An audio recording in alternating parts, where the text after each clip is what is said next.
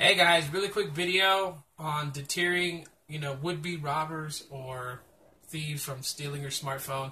What you can do to help, prepare yourself for this and whatnot. So, number one for advice, be aware of your surroundings.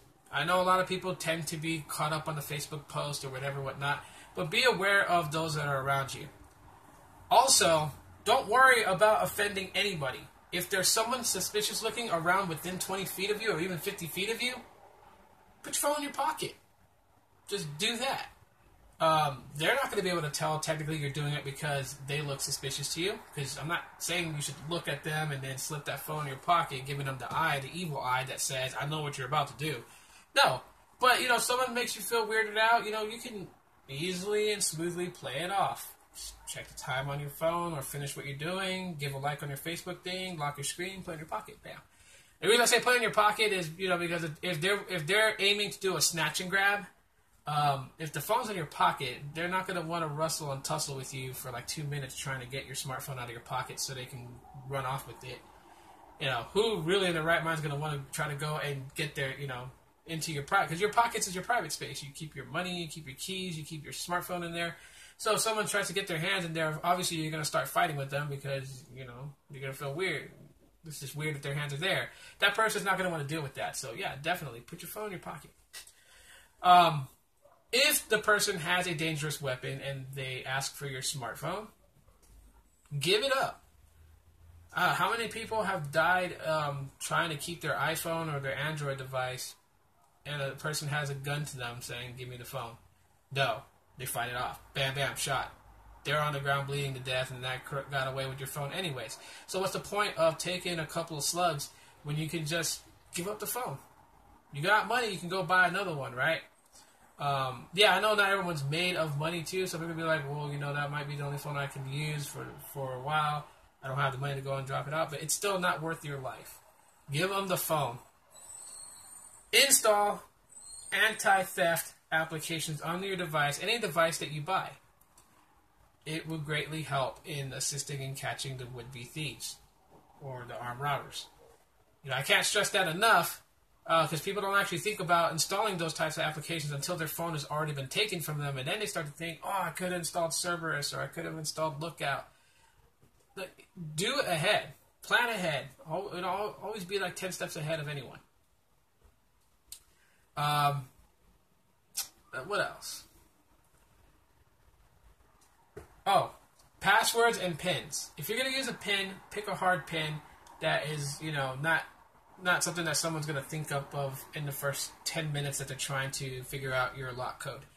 And if you're going to compare between a numeric pin and a password, I would definitely go with a password just for, there are so many words that can be used as passwords in the dictionary. I don't think anyone's going to take the time to sit with Webster's Dictionary and try to type out a password, much less Webster's Dictionary doesn't carry all the slang, so, they would have to try and spell it correctly, and then they would have to try and figure a way how it could be spelt using incorrect letters to create the same word.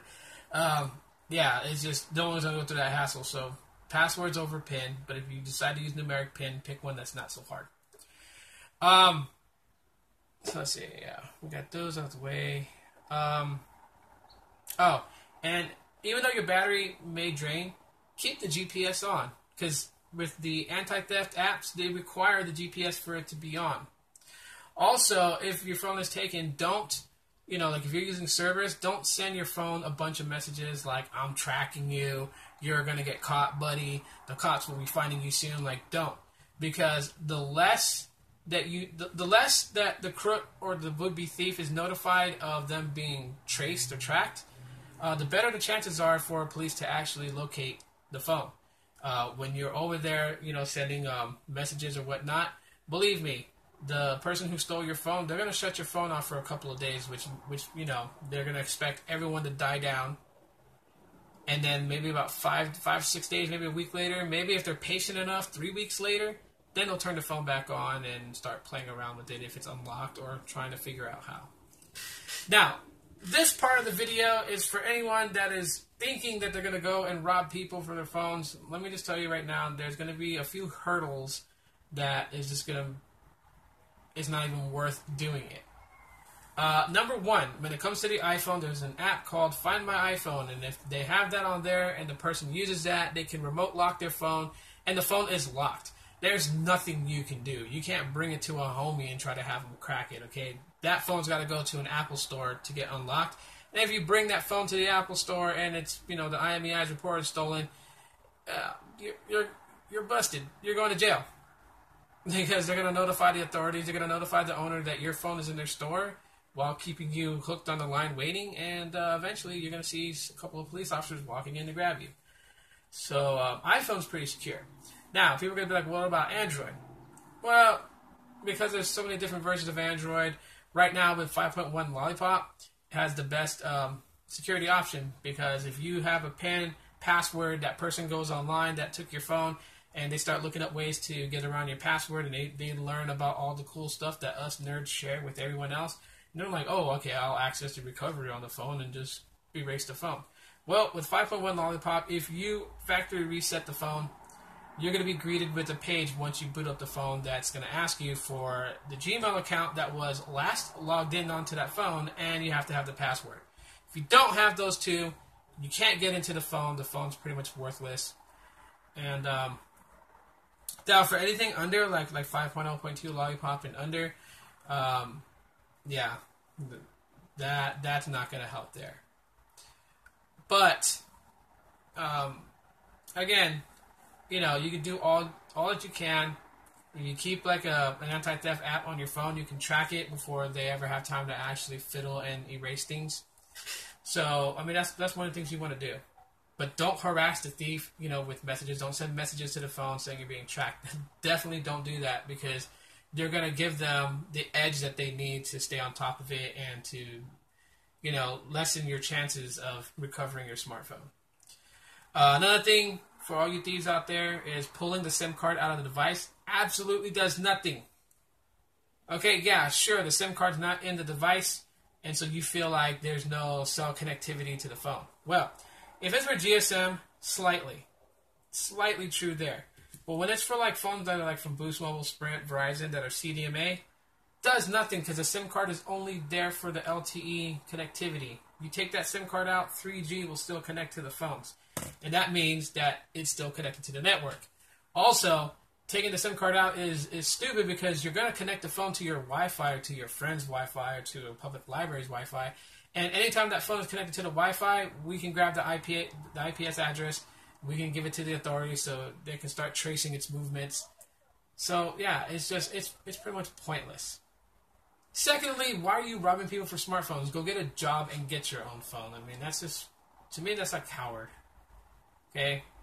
But, so anyways, yeah. Just wanted to throw this tip out there. Holiday season's coming up. Black Friday's right around the corner. Christmas sales is going to be all over the place. And, I would really hate for anyone to go through the experience that I went through, getting a Christmas gift that was something that you really liked, and also, precious to you, not in the fact of its value, but in the fact that a loved one gave that to you. So there's a little bit more emotional attachment to it. And then having it just ripped away from your hands, it's a very crappy feeling. So hopefully some of these tips that I gave you guys will kind of help you out or make you more aware. And if you guys enjoyed this video, leave me a thumbs up. Don't forget to click that subscribe button down there at the bottom. Leave a comment with some other things that you know about that are, that will help with anti-theft. Getting the spreading the word and making everyone aware will help. And in that way, there'll be less smartphones stolen this season. So that's it, guys. I'm going to cut this video out. Thanks for watching, and you guys have a great Thursday.